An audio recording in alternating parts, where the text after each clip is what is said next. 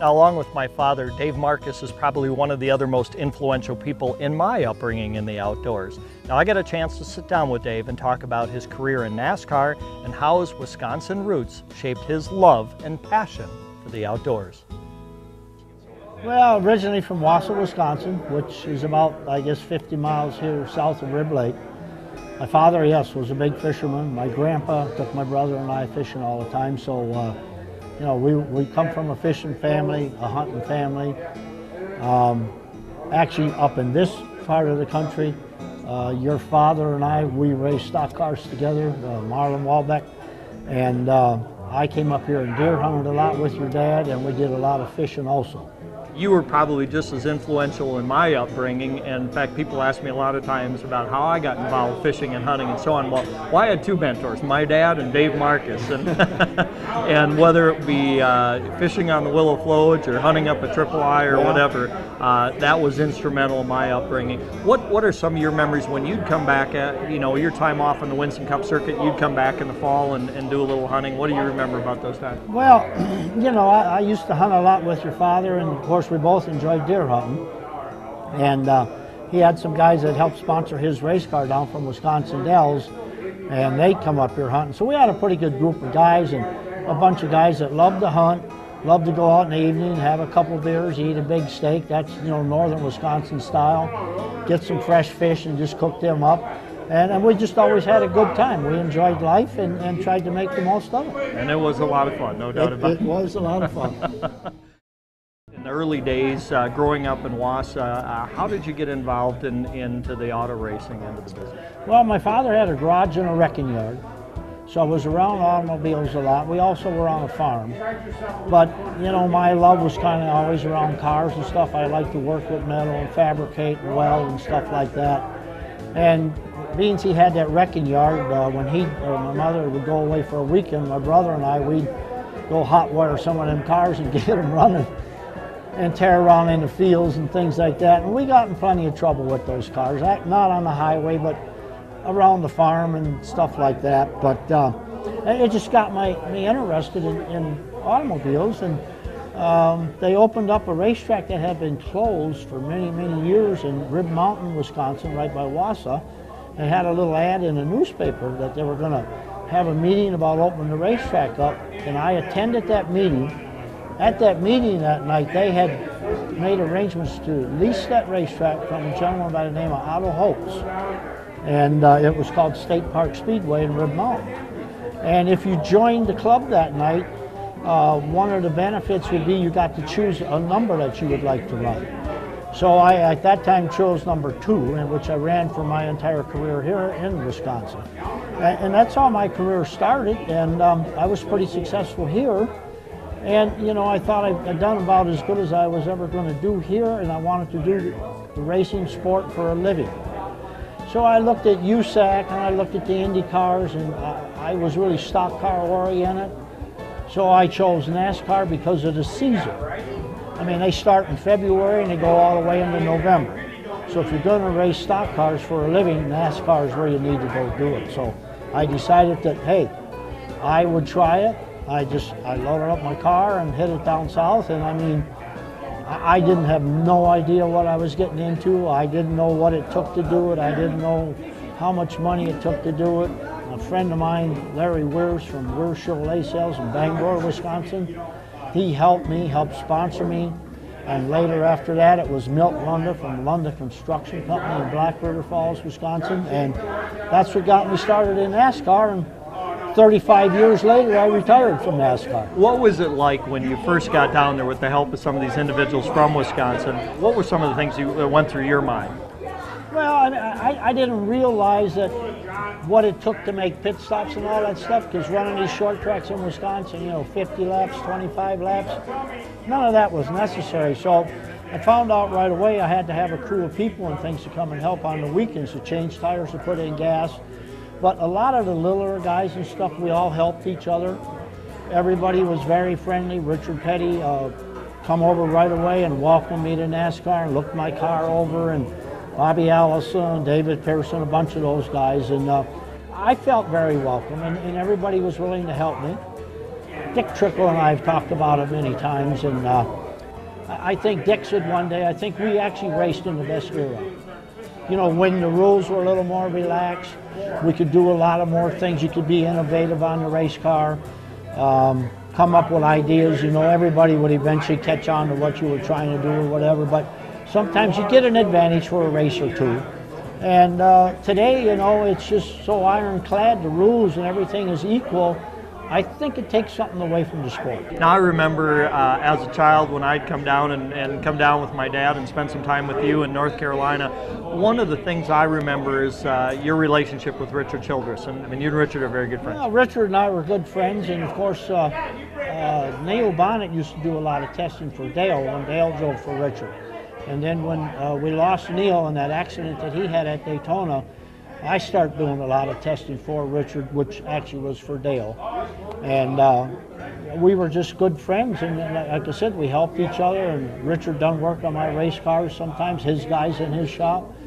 And my driving style or something just seemed to suit Dale's driving style, so when I would help him set the car up and things like that and test for him, he hated to test. He liked what we came up with and what we done to the race car. And I actually set the chassis up on the car that Dale won the Daytona 500 with. And you know, that was quite an accomplishment, and I'm pretty proud of that. And Dale thanked me for that after the race in Victory Circle, so that was quite an honor. But Richard Childress, he helped me a lot. They always tried to pay me for the work and things I'd done for them, and like I told Richard, I said, you know, even if you give me $2,000 to test or $2,500, you can't buy a lot of good racing parts with that much money. So I said, why don't you guys give me some of your good used parts? Because they keep upgrading and upgrading all the time, and they test stuff. I said, I can make a living if I got good parts. So give me some of those, because you guys, they've set them on the shelf. That's right. And so they started doing that, and they actually never really gave me any money for testing, just gave me used parts.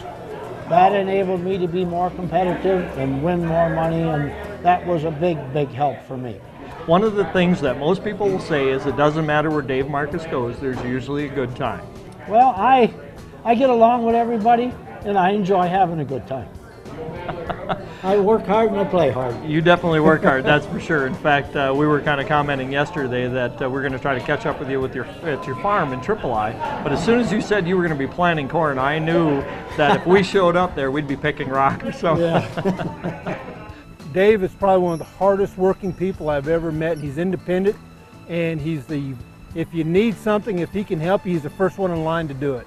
First trip, I had to load firewood through a little basement window into his basement, and I'm telling you, it took a whole afternoon to do it.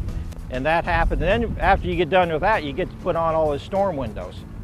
Dave and I spent probably two days doing handyman repairs in the camp there, and yesterday I went out to his farm and helped him plant, and he's plowing and we planting corn, out mowing grass, and you name it. It was an all-day job. We used to fish the Upper Peninsula, and every now and then I'd fall asleep in the boat. He'd take a picture of me and he'd show it around town, how Cletus can't fish sleeping.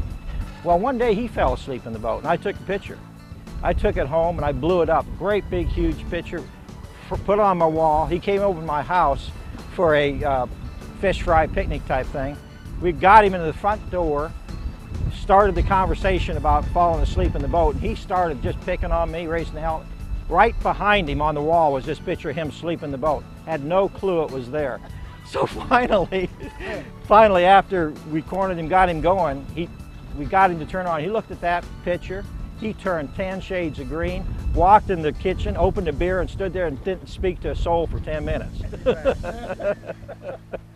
Now, when you were involved on the Cup circuit, you always had a habit of bringing some pretty interesting characters back here to Wisconsin, whether it be hunting or fishing and so on. Maybe talk about some of the guys that you bring back here with you. Well, I've had a lot of them up here with me. And of course, my closest friend, Dale Earnhardt, Dale never actually made it up here with me.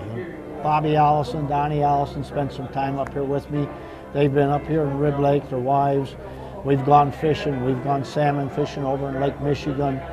And everybody I did bring up here, a lot of guys that worked for me, mechanics and stuff like that, always had a good time up here. with the hunting and the fishing and going out. You know, Wisconsin, especially northern Wisconsin, is a place where people seem to congregate in the bars and they talk fishing and hunting, and the whole families come. You know, it ain't just the guys. And it's just the way of life here in northern Wisconsin. One of the comments that a lot of people I remember that would come along with you here made is that they always felt right at home right here in Rib Lake. You mentioned that, but you'd be quite surprised. A lot of people that I brought up here with me, when we would go back, they would say, you know, they talk about southern hospitality where we're at, they really should come up here. Well, having been friends with Dave Marcis, he's been a friend of the family's for shoot, as long as I can remember. And Dave got involved with this tournament, and I've been coming up here, and this is my 4th tournament with him, and it's a great time. All the lakes and all the North Woods is fantastic. It's a unique part of the world. I just love it up here, but primarily the people. I mean, they're just fantastic people. I can't say enough about them.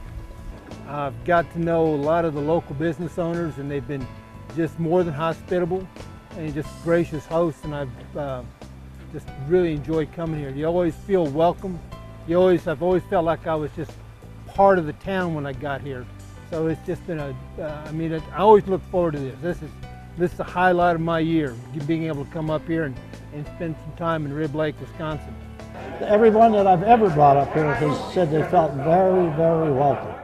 I know you and Dale Earnhardt were very good friends and you were very close. Maybe talk a little bit about your relationship with Dale. Well, Dale was quite a character and a better friend you could never find. And the way we actually became real close friends is he actually started driving for Rod Osterlund, which a team I had driven for the previous year, and quit. And we were racing at Martinsville, Virginia. And we were running quite a bit of the race together and side by side, and Dale just kept leaning on me and kept leaning on me. I got mad and spun him out. And he didn't talk to me after that, probably for 2 months. And then one day he walked up to me, I think we were at Rockingham, and he grabbed you around the neck and jerked you over there with that big grin, you know. And he said, you know that deal at Martinsville? He said, I had that coming. And he said, my daddy always taught me if you had a problem with anyone, settle it today or right now, get it over with, don't carry it down the road. And he said, I had that coming, and we just became the very best of friends after that. I know you got a chance to spend some time with him in the outdoors and do some hunting and fishing. Tell us about that. Well, yeah, we did quite a bit of deer hunting and stuff, and of course Bill Jordan from Realtree, Bill would come with us. And one day Dale called Helen up, I believe it was on a Wednesday afternoon, and says to Helen, you tell Dave to be at the airport in Asheville tomorrow. We're going hunting. And I'm going to pick him up at 6 o'clock, tell him to don't be late. So I mean, like, I'm all excited. Did he say where we're going or what we hunting? No, he just said all you need to do is just be there. Everything else was handled. So I'm at that airport the next morning, 5:30. I wait and I wait and I wait, and they don't show up. He finally gets here about 7 or 7:15. He walks in grinning from ear to ear. He says, I'll bet you've been here since 6 o'clock, ain't you? And he just liked doing pranks like that. But anyhow, we got on the airplane and we went to Texas, and we went hunting. I think he and Bill each had a trophy hunt, and along with that comes what they call management deer. And Dale said, you can shoot my management deer and Bill's, and they were hunting trophies. So for me, that was a big deal because I couldn't afford to go on a hunt like that. But and we done some of that kind of stuff. But then the animals that I have mounted down here in the barn, but the moose and the caribou, is a hunt that Richard Childress gave to me when I retired in British Columbia at Miles Bradford. And Richard came along on that hunt also. So, and we had a great time that time too. After you retired from the Winston Cup Series, you kind of split time between here in Wisconsin and in Asheville, North Carolina, and you had something going on here in Wisconsin. Tell us a little bit about what was going on here at Camp 28. Well, I bought Camp 28 here in Rib Lake, Wisconsin. A lot of people get a misconception when they hear Camp 28. They think I have a hunting camp or a fishing camp. It is a bar, a motel, and a restaurant called Camp 28 because of a logging camp that was here in Rib Lake, Wisconsin from 1881 to 1948. Well, one of the biggest logging camps in the state of Wisconsin and one of the longest running camps. There were 2 mills actually here in Rib Lake. But that is why Camp 28 is called Camp 28. It's not specifically a hunting camp or a fishing camp. We do have a lot of fishermen stay here and a lot of hunters, but it's actually a northern Wisconsin bar, motel, and restaurant. Now, you co-sponsor the Dave Marcis Walleye Tournament with the Rib Lake Area Fish and Game Association. Maybe tell us a little bit about how this annual event came about. A guy that I had running the place suggested, why don't we have a Dave Marcis Walleye Tournament in the spring? Help the guys out with the fish and game. So I said, well, that sounds great. I'm willing to do that. So what we do is we hold it here in this facility on Rib Lake, right in front of the place. And they pay back 80% of the prize money to all the contestants. The rest of the money and the raffles and the things like that they have is all used to put minnows and get rearing stock walleyes. They have 2 rearing ponds. And they use those walleyes, those rearing ponds, to stock a lot of the lakes here in the Rib Lake area. In fact, I think they stock like 5 different lakes every year with the walleyes that they raise in those ponds. I think the DNR furnishes those walleyes. But they buy a lot of minnows and things like that to put in those ponds for those little walleyes to eat. So this is what it ended up to be. This year is the 11th annual Dave Marcis Walleye Tournament, and everyone's been a great success. The one we had today, I think there were like 36 walleyes caught, and I think the winning boat actually was my cousin, Sherman Marcus, and his partner. And I believe that they had their limits, which was 5 walleyes each person. I think their catch totaled like 178 inches. That's right. They had a very good catch Which today. is an excellent catch. Now, how did you fare on? I got a chance to see you out on the water with Gino, a good friend of yours from Wausau, Wisconsin, and I know you two were paired up together. How did you guys fare on the water today? Well, that's probably not worth talking about. Gino caught 1 walleye. I caught a lot of bullheads. I caught a bunch of tree branches. I know you guys got that on film, so I might as well admit it.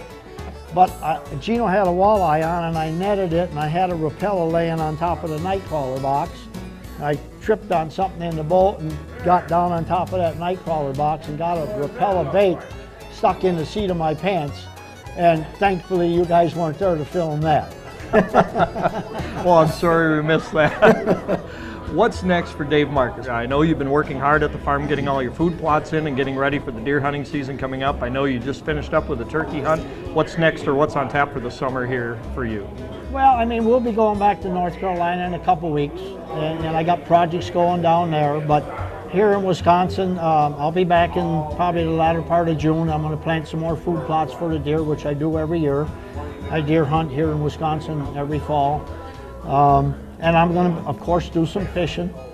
I burn a lot of firewood, so I cut firewood. I just stay busy all the time. I still have my shop in North Carolina. The race car that I actually retired with from NASCAR. And we just went to Wilmington, Ohio the end of April and set 3 new land speed records with that 2002 Chevrolet Monte Carlo that I drove when I retired with that engine in that Dewey's got. Well, I guess it would be an understatement to say then you're definitely staying busy in retirement. I definitely am. All right, well, thanks a lot, Dave, for taking time with us. Folks, join us again here next week when we'll bring you more great hunting and fishing action from around Wisconsin, around the nation, and around the world, right here on Outdoor Bound TV.